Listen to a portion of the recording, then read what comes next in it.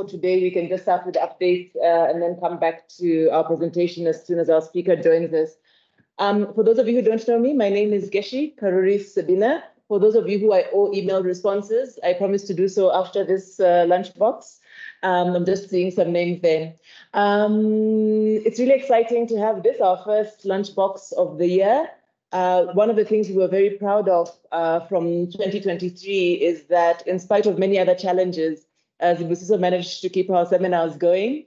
For us, it's a very important opportunity just for keeping touch with each other, having an ear out on interesting scholarship that's coming up. Some of you might need the motivation because you're doing your own writings or your own PhDs and masters. But there's always interesting methods, interesting topics that others are studying. If you are doing interesting work that you'd like to share on this platform, we welcome you to reach out to Zibusiso because we think this is the place to do it. If you want to get early feedback or just disseminate some of what you're thinking about, this should hopefully be a good space for that. We've got a nice number of you online and some in the room. I hope everybody feels welcome. We don't normally do a round of introductions, but when we come later to Q&A after the presentations, of course, please feel free to introduce yourselves.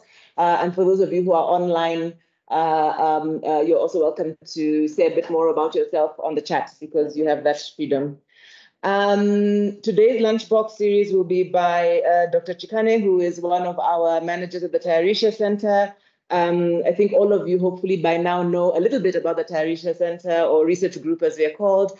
We try to focus on issues of digital governance. We've been going for just over a year. And just to give some updates, we recently did a review. We're quite proud of quite a lot of the things we managed to do last year. Some of them that are actually leading us into this year by way of updates. We've got 3 book projects that are going. Those in the room can see the posters at the back, which were the output of our working paper series in partnership with the Hans Seidel Foundation, which was on Africa's digital transformation and its governance. A subset of those papers, as well as some additional papers, are factoring into a new book project, also in partnership with the Hans Seidel Foundation, that will be titled, what is the title, man? Where's Hudson when I need him? It's something to do with digital governance, but basically to do with the politics of it, and I think the relations between the state and other actors. So that's a book that should be coming out later this year. A second book that a few of us here are working on is sponsored by our faculty, the Commerce Law and Management faculty, which is a book, a bit of a reader, if you want, on digital governance in Africa. And so that will be a second book coming out, published by Africa Minds and what is this called? Leuven Press. And then a third book, which again some of you are involved with here, is with Palgrave on essentially, I think it's something with public administration, AI and governance, something like that. And so that's a third book. So it's quite a lot that's happening in the way, in that sense of output. If you're interested in learning more about any of those, please let us know. But we'll also keep you posted, as we always do, as new publishing and sharing opportunities come up. Welcome, Dr. Chikane. We also have in process, we began last year through a partnership with Digital African, an outreach effort. So in addition to this more academic publishing, we've also been trying to put out more popular material. And so last year, you might have picked up a few op-eds in the Mail and Guardian, and I think the Daily Maverick. And so that's something that Maxwell, Dr. Maseko here is helping us with, and we'll be hoping to do more of that. I think we're going into an elections series that should be coming out over the next couple of months. So some of the presentations we've had here that have had to do with this topic of elections and e-voting and a few other things, including Maxwell's own research, and some other pieces will be factoring into that over the next few weeks. And then I believe with our new research assistant, Oni, we're also looking at beyond that, what the next series of articles become. So for those of you who are doing work that's looking for a popular placement and popular communication, that's becoming an important platform for us. And we would encourage you also to get in touch with us if you're interested. Big for us this year are a number of big events. We are hosting the UN IceGov conference in October. I hope all of you would have received, if you're on our mailing list, the call for papers and the call for workshops on that. Please do look at that. It's a very important opportunity for us, I think, for those who want to communicate their academic work or their advocacy work into the African and international space. So we're anticipating 200 to 300 people from around the world gathering at the CSIR ICC to talk about their 10 different themes. So I'm sure there's something that touches on your digital governance interest. Please look at that, certainly register to attend, if not to present or participate. I thought it might be nice because we've got a good crowd from CTIN today, that one of the projects they run with are the digital dialogues, and maybe we can just mention what's happening on that front for those who are interested. Yes, then? So CTIN, in partnership with the International Civil Society Center, they're based in Germany, we host a monthly webinar series that happens the first Thursday of every month. And just to reflect on the last topic, so on the 1st of February, the topic was we have the right to fight electronic waste, and the next debate will take place on the 7th of March from 5 to 6 South African Standard Time. And if you'd like to learn more about the digital dialogues, please go to our social media. So that's either CTIN or the ICSC on LinkedIn.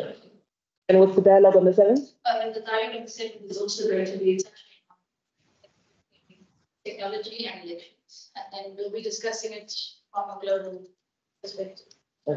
Issues that affect both the global north and the global south. So look forward to that next month. Yes. If you don't know the CTIN, that's the Civic Tech Innovation Network, and you can find it at civictech.africa. Great, thank you very much for that.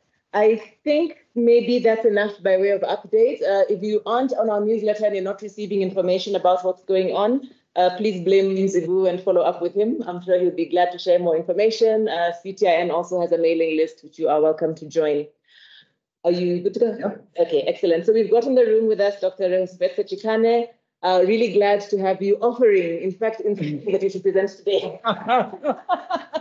Love volunteers. Wow. And so for those of you who don't know him, Dr. Chikane is a lecturer with our Wits School of Governance. So he's our homie here, including at the Tayarisha Center. But you may also know him from some of his more popular work as a political commentator, as an activist, and as an author. He was also instrumental behind the Fees Must Fall. Why is lifetime ago now? Yeah. It stays with you forever. Has a background in public policy, as well as his PhD work, which was on decoloniality, development, and complexity economics.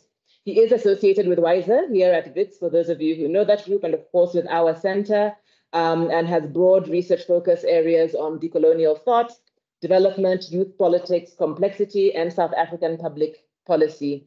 He is a Mandela Rhodes Scholar, an Obama Fellow, a Mandela Washington Fellow, a Chevening Scholar. So he's quite a lot of things, but he, most importantly, Mail and Guardian felt he was somebody to watch. Top 200 young people. How young are you now? We're done watching. Amazing idea. We will do that. Thank you so much, Dr. Chikane. We're looking forward to your presentation. Our topic today is reimagining public policy in the African state through digital transformation. We look forward to your presentation. Please prepare your questions, your compliments, and your arrows. So let me just share the screen, and hopefully they can hear me as well. So I must apologize. I had a doctor's appointment that just ran longer than expected. So those who are online cannot see me dripping in sweat. So I don't need to apologize to you, but for those sitting around me, I apologize profusely. So this topic, for those who don't know, I'm pretty sure it would have been discussed in one way or another. If this is full screen, there we go. There we go. So for those who don't know, obviously the center's producing a book with the Hans Seidel Foundation. Halfdan is editing this book. And this was an evolution of our working paper series. And Halfdan then asked me to write a chapter around public policy and governance and digital transformation. I was like, well, there's too many things, right? All in one. You can deal with one at a time. And originally I had a co-author, but for various different reasons, I had to work on it by myself. So I decided to play around with this chapter with new ideas I've been kind of banding about. For those who know, I do a lot of digital governance is like my pay the bills research, if that makes sense. Like I'm really passionate about it and it's what people really like. And I like how it opens up new avenues of development. But I think the governance and the public policy of it has particular challenges. And a lot of them I'm going to talk about today. So take this as the paper's not finished in any particular way. I'm going to tell you where the data is coming from that I'll be looking at in particular. It's about 14 different countries, essentially, or kind of documentary analysis, but we will get there. So bear with me. This is also a working title. All my titles like an inside joke to myself. I always put the word reimagining in whatever title I have, because it just gets me in the mode of like thinking that we must just think differently. So it probably won't be reimagining. I don't know what it will be, but just bear with me on that. So when I thought about writing this paper, I had like a couple of concerns, like 7 concerns, right? So one of them is there's generally like a lack of planning for what the governance of digital transformation is. This is very different from like the planning of interventions, right? And it really speaks to the heart about the difference between governance and public policy. Where public policy is the activities that people do, whereas governance is managing the decisions that maximize public good, right? Or that create public good in one way or another. So when you look at the developmental plans by African states, when they're thinking about digital transformation, it's almost exclusively focused on what are the public policy interventions we can have, but not necessarily what is the governance framework that we're utilizing here, right? Homegrown ones, and you'll see why that's important a bit later, right? The other one is about improving activity. So improving like the efficiencies of government, right? It's not necessarily about improving the outcomes of government, because improving the outcomes of government is a governance question in of itself, right? So it's really about like it's almost like we really care about how the meat is grinded. Like we really want to know how we can grind this meat as best as possible. What we do with that meat afterwards is neither here nor there. Is it nutritional? Is it good? And that's the way that I kind of view this. It's one of the concerns I've had with the field over the last few years. The other one is the kind of focus on this idea that if you simply connect people and you give people digital skills and literacy, the world will simply become a better place. That might be true, but the equation, the causal connection between these two things, we've now seen enough evidence to show us that it's not necessarily the case. ICT development within developing countries is not a magic bullet that changes things, right? This is quite well established. The other one is that, and it kind of links to the last point, it's really unclear what the costs and benefits of digital transformation and whether they've met, so that should be political expectations. So the promises of ICT, have they actually manufactured it one? But leapfrogging, that African countries can leapfrog simply by connecting. Have we seen that? Have we seen that take place in the continent? How long does it take? I've got a bit of a timeline. I'm going to go through these last few ones quickly. This next point you won't get until we get to the next slide, but we're approaching what Carlota Perez describes as like a turning point, and you'll know what I'm talking about just now, but there's no clear understanding about what people do in that turning point as an African state. But there's no general consensus, and I'll show you why I think that's quite important. And then there's a real big tendency for everyone to follow the same kind of trajectory. Everyone has, it might seem like there's lots of different models for digital transformation, but when you step back, you start realizing that all of them are essentially the same, generally speaking. And then this is the last one, which is a bit more controversial. I'm not sure if I fully believe in this concern, but it's the idea that there's just a real lack of discussion about like what the global South is doing when it comes to the governance of innovation, development, and growth when it comes to digital technologies, right? There's a very clear idea about what is happening in Europe, right, around privacy, right? That's quite central, about public interest, that's quite central. In the United States, it's less about privacy. I'm going to talk about that just now. It's more about kind of like financial access, free markets, right? There's these different clear ideological ideas about what governance of these things look like when it comes to ICT development. But you don't necessarily see that in the continent. And I borrow that from a guy from ODI called David Eves. using a presentation that really kind of solidified that point. So the general problem that we're facing as a continent is that we are trying to develop ICT technologies when the world is now slowly outpacing us, essentially, right? That we are still thinking in the idea of simply connecting people when the world is now thinking about platform governance, essentially, and what the future of platform governance essentially looks like. And that's really the importance of that, is that traditional ways of thinking about ICT are really supply side dependent. What can government kind of offer you?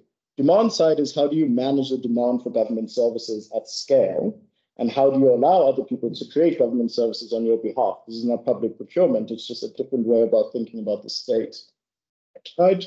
And the current models of digitalization inherently build upon the notion of joint up or whole of government. So the way we go about digital transformation is eerily similar to the evolution of governance over the last 60 years, from the traditional to market-led to bring everyone together, to network governance, and eventually what we call computational governance, but I'll talk about that just now. And the general points that I try highlighting in the paper is that when we think about models, why those 2 points generally happen, or at least the second point, is for 2 reasons. One is all our models around digital transformation that really have been bandying about in different ways all follow the exact same steps. They use different terminology and different wording, maybe slightly different logic, but it's really about put information out there, make people interact with the state online, right? And then some sort of third engagement, whether it's e-democracy or citizen-centric government services. But all of them follow that, and I'll show you where I got that from. And then along this path, governments naturally shift debates from equality of process towards equality of outcome. So this is not a old debate. This is like an old Weberian notion of, do you ensure that everyone goes through the exact same experience of government? Or do you say everyone doesn't have to go through the exact same experience of government, but everyone should get the same outcome? If that doesn't make sense for those who've ever gotten a passport, the idea that some people must go to Home Affairs and deal with the bureaucracy of Home Affairs to get a passport vis-a-vis some people who can simply go to the bank in a much more efficient task, right?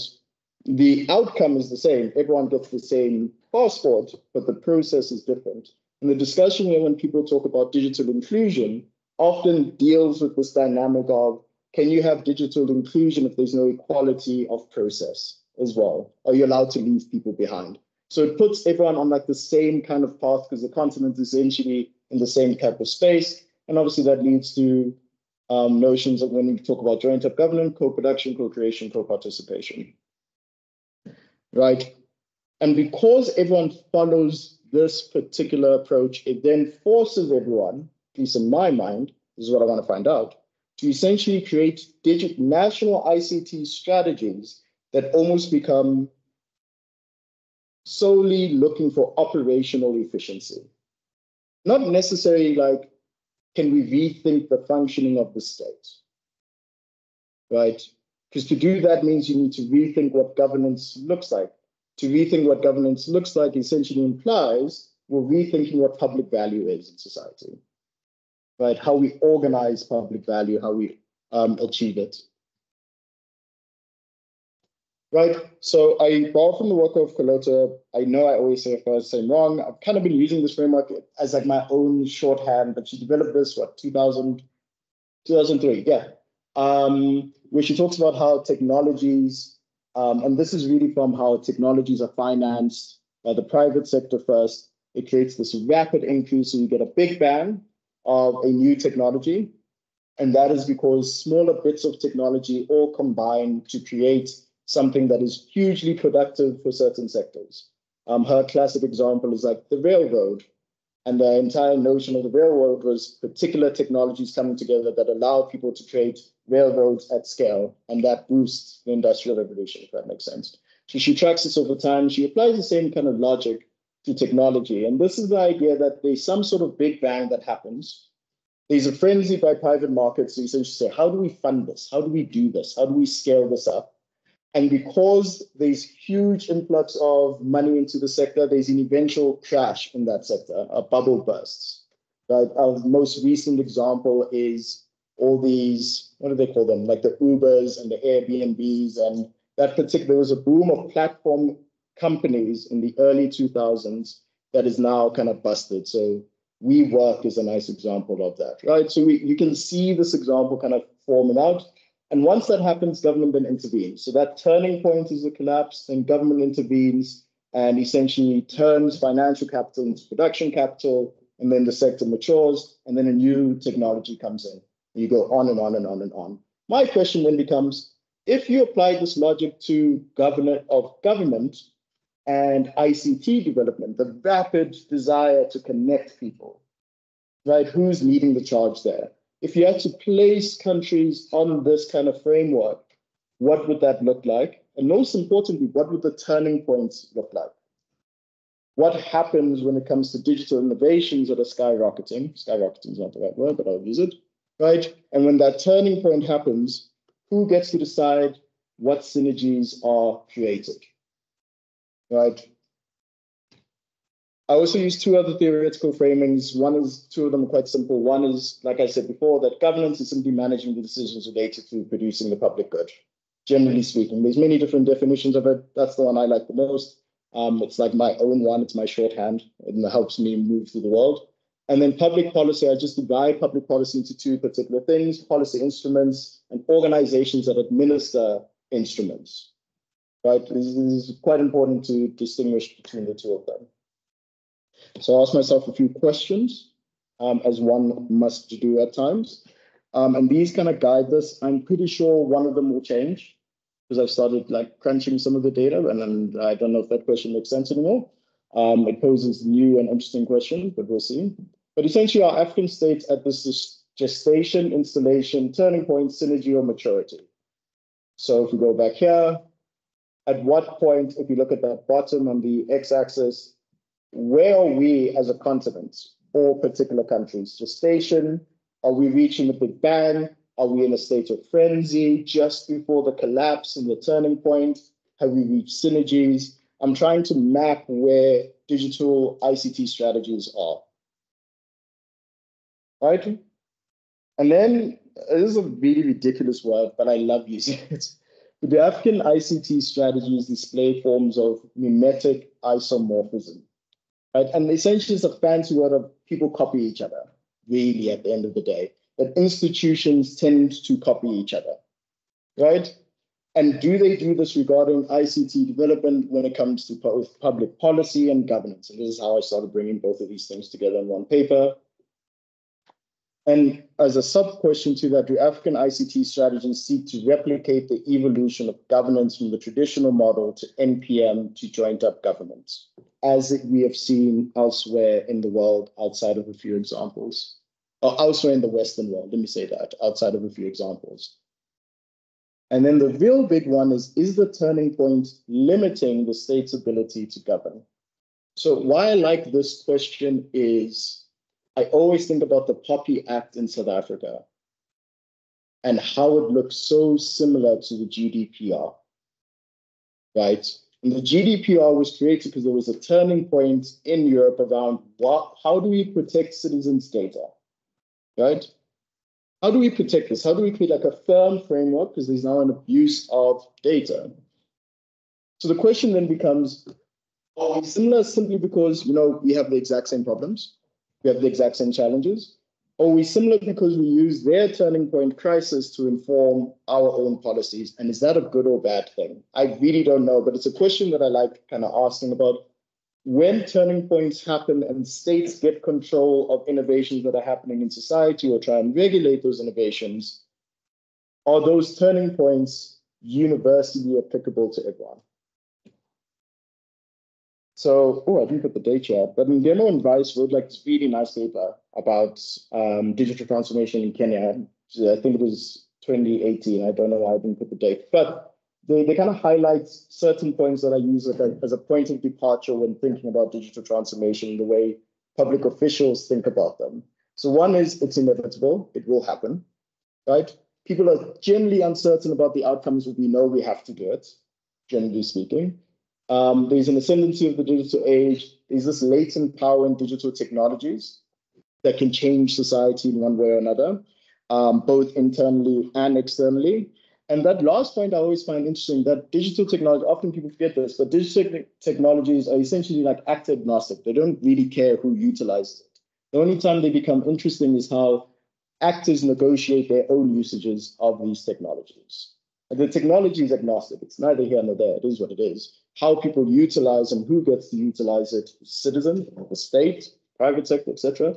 That really becomes an interesting aspect to look into. So started doing the readings and writings and looking at different things. So I borrowed this from two particular authors who did the work of tracing all these models. And what you're seeing on the screen now, since 2000 to about 2022, the first four were found by someone else, the next five were someone else, and the last three is essentially like me, that these models all talk about what are the stages of transformation that the state goes through. When we talk about digital transformation, what from having no connectivity to being a platform government, like what are the stages that governments generally want to follow, right? And you can see these different terminology generally across the board, right? You'll see web presence every now and again, you'll see transacting, you'll see information, but all of them essentially argue the same point, right? All of them kind of follow this model, right? That the first and foremost is you provide people with information. Almost every single one of these steps, from web presence, billboard, information dissemination, go all the way down to the last five, presenting, digitalization, publishing, all of that generally speak to create a website, really, at the end of the day. We're going to create a government website so that people can talk to us, or we can have one-way forms of communication. We tell them this is what's happening. This next stage, right? So the first one is just information. The next one is transaction. Essentially, it is now a two-way relationship. I've created a website. Citizens can now engage with this website in one form or another, right? I can transact with the state, whether this is paying bills, whether it's getting information about services, whether it's actual digital services, right? And then you get the engagement approach, which is essentially how you create a government that is citizen-centric. Pretty much all of these frameworks at some point or another will talk about having some that very last line of being a lot more citizen-centric about what your tools and technologies are supposed to do. So when I look at this, it's like, well, the literature is telling us, well, everyone follows this model. We might have different terminology for it, but the literature is generally pushing us in this direction. So then I asked the question of, well, and this is what I want to start testing out. But then I asked the question as, well, then is everyone copying each other, generally speaking, on the continent? Right? If we're all following like from the same hymn book, are we then necessarily singing the same song? So I asked the question of, is there mimetic isomorphism? So is everyone copying each other, right, across policy instruments? So I'll probably not do this for this chapter and probably leave it for another paper because I think it's really, really interesting. But if you break down policy instruments, so this is Margaret Stanley from 2007, like their seminal paper around e-governance in the digital age, something like that. And they borrowed this from good old-fashioned Christopher Hood. Break down policy instruments, right, into four particular areas: modality, authority, treasure, organization. Generally speaking, the actual instruments of the state fall into these categories. Right, whether it's provision of information, data publication, entitlements, subsidies, grants, taxes, right? You can generally organize policy instruments. When you hear a government saying we've created an e-government platform and we've uploaded 260 whatever services onto this platform for people to access. Or they might come and be like, I thought I read an article of Mongolia, like we put 16,000 services onto, I said 16,000 for 4 million people the math doesn't math, right? But generally what they're talking about is that they've digitized many of these types of services across multiple different levels of government onto one platform. Generally, that's what they're talking about. So the question then becomes, well, do they look all the same? Well, the obvious answer is yes. Generally speaking, they will all look the same because taxes are taxes regardless of where you go. You might change the mode of how you're taxing, but the concept of a tax doesn't change, right? The concept of an ID document can change, but generally doesn't change, right? So I make this argument of like, generally when it comes to public policy, and I'm unsure about organizations administering instruments, I'm not sure about that yet, but generally speaking, people copy each other because there's really one template to go about these things right now, right? And what I'm going to do in the paper is I'm also going to show how it alters policy cycles in particular. So I thought about doing this in the paper now. I probably don't have enough words, but what I'll end up doing is showing how digital technologies can also not copy and alter public policy processing. So for those who've seen Haftan lecture or me lecture, both of us, we can never agree about like who used this slide first. I'm pretty sure you stole it from me, but it is what it is. But generally speaking, this is how policy is created.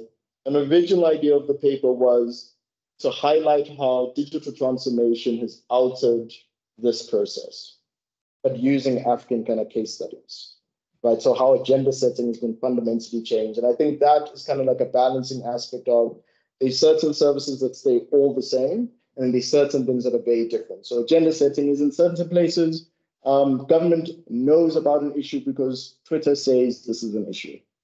You know what I mean? Like the public discourse is there. In certain countries, Twitter means absolutely nothing. You're not setting the agenda that way in any particular way, but you're using other digital platforms to influence the state, right? Policy discussions, policy formulation. Generally, we look at the traditional cycle as quite linear and a bit reiterative. This is the new kind of cycle. That digital technology has no start or end point when it comes to the formulation of policy. You could have someone legitimately think about an idea now that becomes very, very popular on Twitter or on a social media platform that government then speeds through this entire process and gets it into the implementation phase. Like the speed of information has made this a lot more rampant to the point where there's no clear understanding of where the start and end point of policies are. And that is probably a bad way to think about it. There are better ways to continuously evaluate whatever that you're doing, right? And I kind of highlight different examples of that. I won't, this is like a slide I use in class usually, just thought I would put it here, about how this has happened across the world, right? So does anyone here have Instagram? I'm going to gamble here, right? And if you do have Instagram and you're fairly young, do you follow the Shade Room? Anyone follow the Shade Room? Anyone heard of the Shade Room before? Right? Shade Room overnight put Heat magazine almost out of business. Right? Because it's essentially Heat magazine, but on your phone. And the economies of scale there were minuscule. They had a staff of 12 people, but were reaching more readership than Heat magazine that's across the world. Right?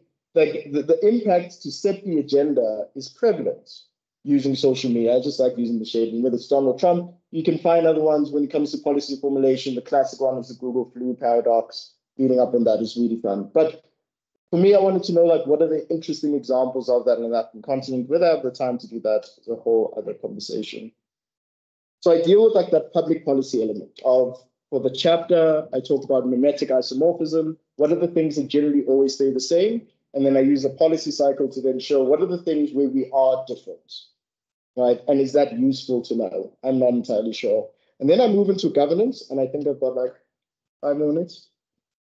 Then I go into governance and ask the question, well, do we follow this general approach? I've been taught this framework since my first year of university. Essentially, the only new thing here is computational. That's really essentially. But governance generally has followed this evolution in Western countries in the main, right? That you're hierarchical, then you're market-driven, and then you become quasi-market-driven when you realize markets don't solve all problems, and you become networks because then you realize we all have to work together. Networks also fall into the language of joint-up government.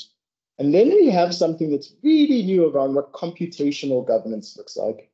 If you want to have an idea about like the impact of that, Haftan and I wrote like a really interesting chapter on like algorithmic governance, right? And what that means in society. It's a really good example in my mind of what computational governance looks like. Why do I care about governance? Well, it's for this reason. So I get this from David Eves. And he makes this argument that there are regions of the world that are creating an ideological understanding of what governance of these technologies should be centered on. essentially, where does the public value reside? Right? And I find this fascinating.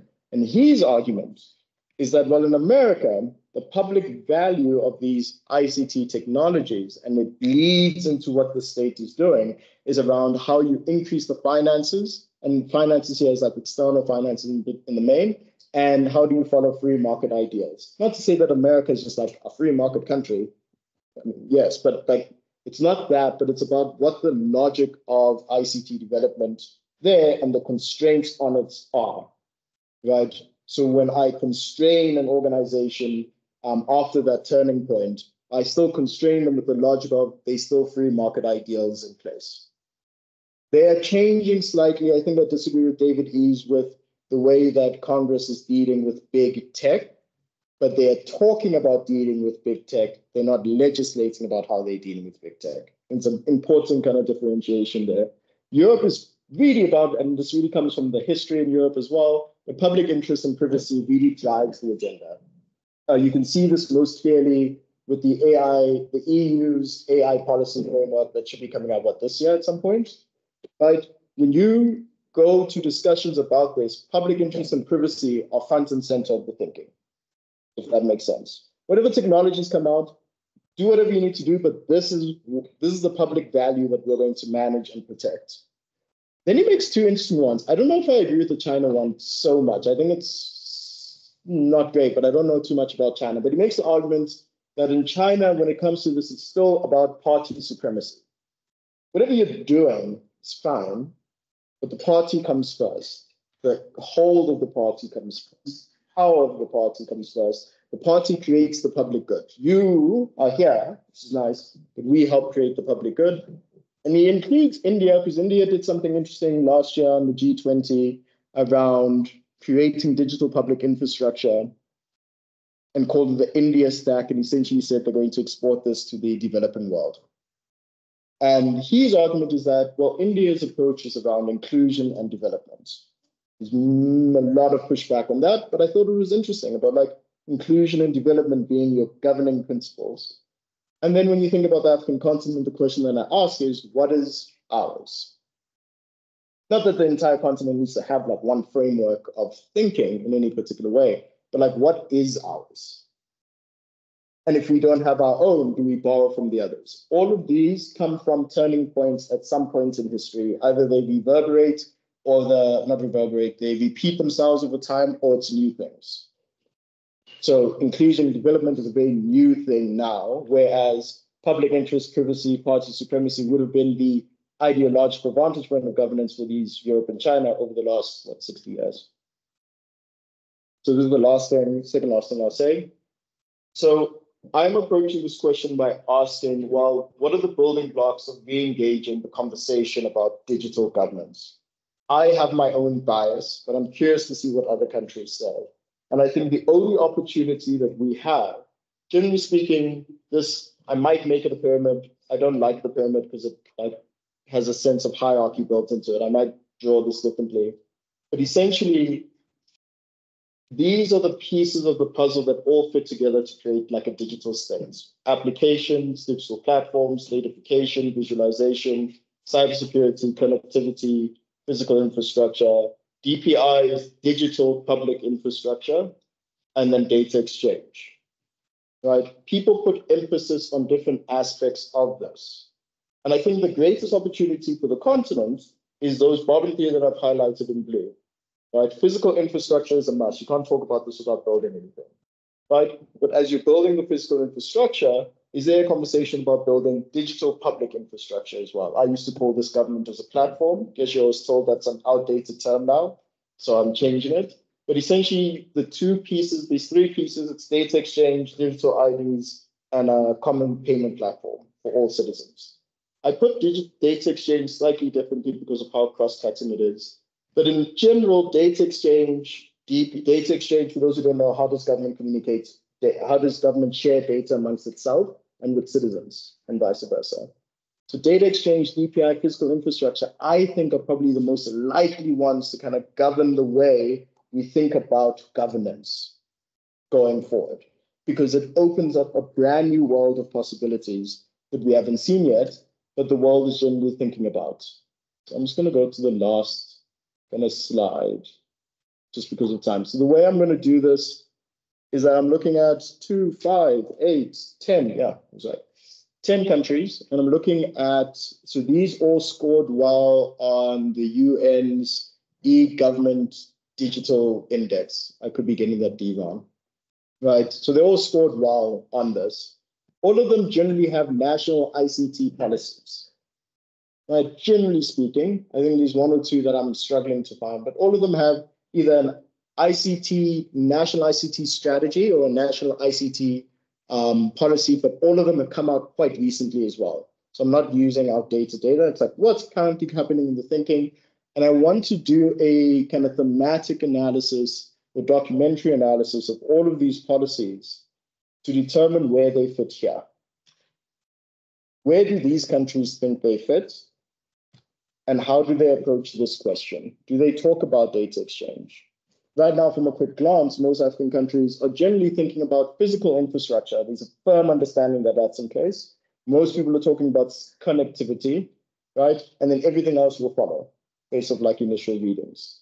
The idea of applications is, well, someone else will build the applications for us. We'll just get a private company to come do that, right? Cybersecurity, people say they talk about cybersecurity, but if you know what's happened in 5 different South African departments over like the last 5 years, you would think that government does not care about cybersecurity at all, right?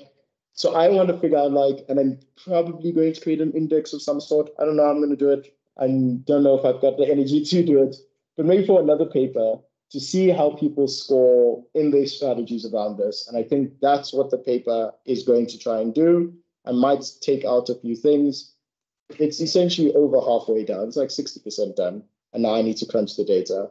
So maybe in like a couple months' time, I'll come back and tell you that it was all a lie. I was dumb. This didn't work. Or I'll come back and be like, this is really novel. But yeah, thanks.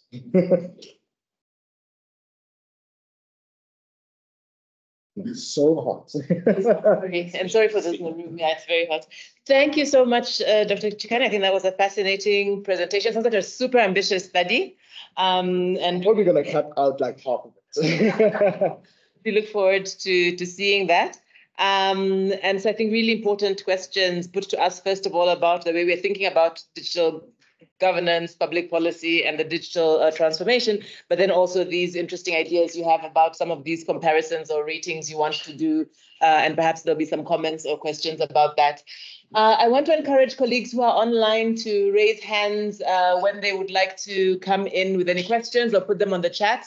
But I'll start by looking around the room just to see what we've got. And so we'll start with Eugenio, and I'll keep on taking hands as they come. Please go ahead. Okay. Please introduce yourself for those who can't. Sabbatical is the relevant things for me this year. And, so I'm to come to conferences, but usually I'm based in media department at this. And I have 7 questions. I will ask you one. And in a very instrumental way, because this is your chapter, and I'm also supposed to write a chapter for. You're going to borrow from this chapter. And so I want to use this opportunity for a conversation, because we measure similar things. So as I started rewriting my own chapter, rethinking my chapter, which was supposedly on comparative AI policy, artificial intelligence policy in Africa, I thought about kind of a schizophrenic approach of some African governments that you also touched upon. You said, where is the global south? And I make 2 examples. One is like Uganda or Ethiopia, internet shutdown. And how someone like Museveni is becoming increasingly vocal about is our right to internet shutdown, because you guys are messing up with our politics without taking responsibility for it. And it's also in one of these conversations, also an issue about taxation. You know, you make value in our own countries, but we don't get any benefits from it from a financial point of view. So there is an assertiveness. Then when it comes to Kenya, a great example, a recent one, is how workers of this company, Sama, that was outsourced by OpenAI and Facebook Meta to do content moderation of the most horrible kind of things, started saying, we are not the sweatshop of the world. We are so that because we're tired of beheading, kids being mistreated and all this kind of stuff. And they went public, big time, saying, we're tired of how big tech mistreats us. So there's a whole movement around it. So in a way, there seems to be a pushback against the tyrotrope of, Africa follows, Africa keep quiet. But then this is the schizo. When it comes to policy, there is this tendency of taking, copying, replicating. You use the GDPR, and so it would be so. These energies that are expended by governments, by people in the labor market, to sort of assert Africa's right to do things differently, are not picked up in policy in any ways. And to finish, connecting to your pyramid, I made a similar point about that exchange. It was in Rwanda, and there was a minister of ICTs in Rwanda and said, "Are you guys exchanging data between yourselves?" Not at all. And it would be powerful. And going back to, I say, our colleague as a robot advisor now, Shilenben's point, the fetishization of the nation state in Africa, and how Pan-Africanism that used to be one of the driving forces and ideology was completely lost. So if Rwanda, Ethiopia, and Uganda could start trusting each other and sharing information, the data that they collect, that would be a very powerful message to the rest of the world. But they don't, and if they will, it's probably naive to think. The academics are trying to push it, but the government's saying no. So how do you make sense of these, it's schizophrenia, it's like, why? There seems to be energy that can be used and turned into policy. They don't walk the talk. They talk aggressively. There are different forces that are talking, but the policy is just completely silent to all of it. And, it's naive to think that policies could do some of that work, because right now they don't. Yeah. So maybe underpinning that is a question, so do the policies actually matter, those documents that you're analyzing? So I think, That's like, due diligence. That's so good. Yeah. Great, thank you. Do you want to take that first? I don't see any hands yet. Oh, there is. Do you want to take more than one at a time? That's right. Okay, we'll do that. So let's take 3 in the room, and then we'll come online. So online, get ready with your questions. So. It's a question complete. There's something I've noticed, because I'm also thinking of my age. Looking at digital transformation within Africa and trying to find a theme, like we see like in Europe where it's like public interest. It's quite difficult because we're so divided on the continent and we focus on different things, and each area has different issues that they deal with. It's quite hard to find one continental theme. And I think that's where we get the mimicking that comes from those who are currently practicing digital transformation and digital governance. That's the one observation from my side. The second thing, regard to the bubble issue, I don't necessarily think there'll be a bubble burst like with the Ubers and the Airbnb, because it's not necessarily a product being sold to the public. It's more for the public being owned by the government. So it might be more cycles of improvement, but I don't think it will be bubbles. It will just look differently in the future. And introduce yourself. Oh, I'm Sarah Capay. I'm the program coordinator. Great, thank you. If there are no other questions in the room, I'll load mine on, and mine are going to be very just almost, you can speak to them if you want to or not. The one is, and maybe I think it may relate to the last thing Sarah was just saying, is it the same thing to map a technology against Carlota Perez's cycle as to match a government's policy or approach to technology? So are they the same thing? Can you do it? I know you're trying to do it, but does it make sense to do it? And then the second question I wanted to ask is maybe just broadly the why or who kind of question. So I have a conspiracy view, but I think it might actually be that the reasons these policies and strategies all look the same is because they're all sponsored by the same champions who come from elsewhere. So I don't think most of our governments invest much of their time or money to develop these documents, and either because we don't think they matter, or because we don't think we need them, or because somebody offered. And actually, I think there are a lot of offers.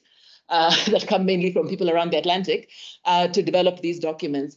Does that matter? And is there anything around the why, some of these observations you have that may not feature in the paper, but that you're thinking about it? Or is it in a way just intellectualizing and it's better just to look at the facts? So just that's my broad question. Do you want to take that set? And then I'm going to encourage those who are online, because we are short on time, to start raising questions or putting onto the chat. Otherwise, we will move towards closure after this round if I don't see more hands. Please. Yeah, so I'll be very quick and I'll move backwards and end with Eugenio. So yeah, it's a huge concern about who's writing the documents, right? It's also a huge concern about who's designing the policy interventions themselves. What we do know is that generally every document that I've now read, generally will always talk about there's a lack of capacity within the states. You have a few countries that will be like, no, we're fine. But generally speaking, there's a lack of capacity within the states. A nice example is that there's national, in South Africa, for those who are here, there's national treasury, I think there's DPSA, DCDT, where I know there's dedicated software developers in those departments. Every other department just doesn't have that capacity, let alone at a local government level, that all of that is procured elsewhere, essentially. Even the idea of what we want to do is procured elsewhere. So the RFI is not done in-house. The RFI is done by an outside company. RFI is like, what problem you want to solve? Give us information about it. The RFP is like what the tender is. We'll then find someone to solve this problem that someone has identified for us from outside the country. It's a huge challenge within the continent. I don't know how to solve it. For the framework, fully get that criticism. I am mapping the adoption of technology, right? So essentially, if I just go back here, what this framework, the way I interpret it is that government only kicks in at number 3. Government is not the producer of undersea cables. You know what I mean? Government isn't the producer of the antennas that connects networks together, like the cell phone towers. Government doesn't produce that. The private sector does that. That's the eruption. Government kicks in about that synergy. You guys messed up the sector in one way or another. How do we now regulate it? Do we do it ourselves? Because this is now a major public good. So railroads will do this ourselves. Certain countries like we still trust that you can do this yourself. So what I'm mapping is the adoption of technologies. What I do know is that certain countries are not waiting for 3. Right? There are certain ICT strategies that are really talking about adopting and playing in that number 2, whether it's AI, whether it is machine learning. We're now in that world. And I'm curious about whether everyone's on what side we are. And if you are at number 2, what that turning point looks like. I have no idea. That is more like pontificating and thinking about what it might look like. The country is the continent is heterogeneous. Everyone is very, very different. My response to that would be I then would assume that everyone would have different policies. Right? Like the whole continent is fundamentally different. You would then assume everyone would have their own different policies. It comes back to that earlier point. Like, well, why is it the case that everyone has centered on this one place? It's very different from like the EU or the United States of America. United States of America is extremely diverse, more diverse than you would care to know, but there's a nation state that holds it. EU is extremely diverse, but there's a regulatory body that holds it together. AU is a bit weak when it comes to doing that. But how we manage to coordinate everyone to do the exact same thing when it comes to the types of policies and governance? At least that's the argument that I'm making. And then I don't know how to answer Eugenio's point, except to say I was at a conference with Nkokame last year with the African Development Bank. And the colleague from Botswana was like, I have been trying to get hold of the South African government. We have a platform that does public participation and public budgeting that is open source that we want to give the South African government. And all we need to do is work together and exchange data. And we can hit economies of scales with each other.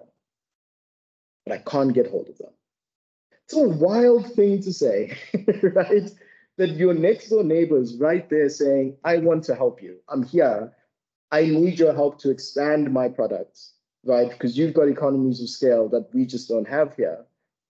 But you're not even picking up the phone. There's a huge problem there, and I think it is history. I think there's a nation-state problem there, or the power of the nation-state. But there's also beauty that was stuck in this fight between not working with each other, which African countries generally are not rated like that, kind of working together, but also facing the pressure of like the world looking at us as like the last frontier, like a new toy to play with. You're not super rich, but if we get you and you become super rich in the future, then you're entrenched, which is why Google then does the types of public infrastructure it does when it comes to connectivity on the continent, in one way or another.